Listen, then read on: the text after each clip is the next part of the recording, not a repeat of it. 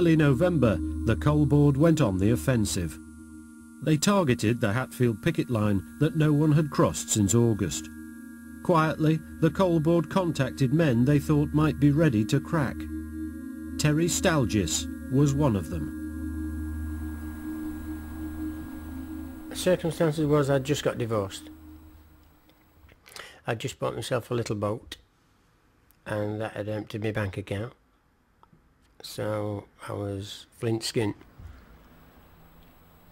No money, what am I going to do? Can't keep going down to my mum's expecting her to feed me all the time. Because she was going on 70, 60, 68. So I went back to work. I had to go back to work. So on the morning of November the 8th, Terry Stalgis met a bus taking men through the Hatfield picket line. The police had been told trouble was likely. What we were told that morning was that it would be a highly territorial thing. I expected that if there'd been no police in the intervening period between the August and November, that we would be highly resisted.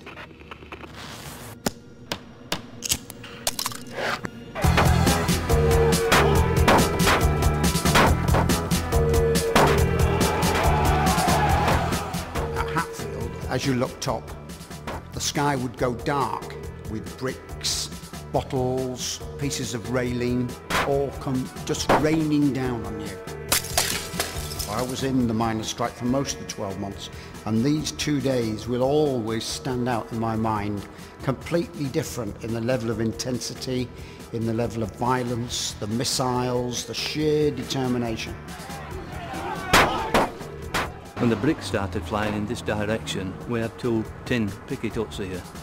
And I can remember us diving into them and blocking the entrance so that the police that were stood here couldn't dive in it as well with us. You know, they weren't having any of that.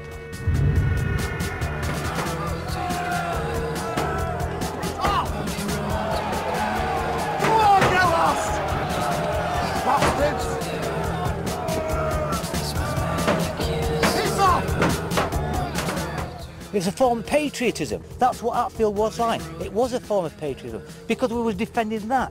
We were defending the pit gear because that represented something.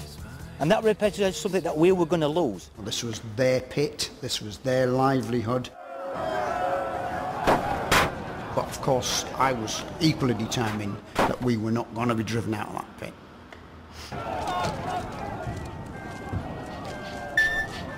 Mounted police charged through the village streets. They were met with a hail of stones and catapult shots. The police responded with mobile patrols. One of those patrols came across Harry Harl. So I'm coming along here, messing about, giving it that again. I looked up and a van pulled up. I realised then I was in serious trouble. You're a picket, no excuses, you're getting some clog. I slipped and went down. One of the most horriblest feelings you can ever want, with a van load of coppers chasing you. They were thumping me, but they weren't hitting me with truncheons. They were hitting me with fists like that, down on top of me.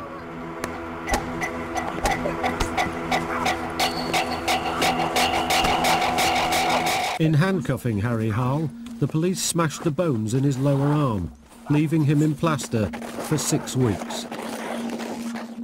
They came to knuckle and they came to crush, and they really attacked and really made us have it. The police officers did what they were trained to do. They stood their ground, they were well disciplined. It was quite a scary thing, and they did a good job. Bill King's successful tactics marked a turning point. Hatfield Main had cracked. A trickle back to work started at Hatfield. But the police officers were not celebrating. You couldn't overlook the fact that in front of you there were hundreds and hundreds of young men who were probably about to lose their jobs. Nobody in the buses, not in the PSU and the police, were unaware of this fact. Most of us, including me, we were all working class boys. We all knew what the situation would be you could look around the situation. There was no other work.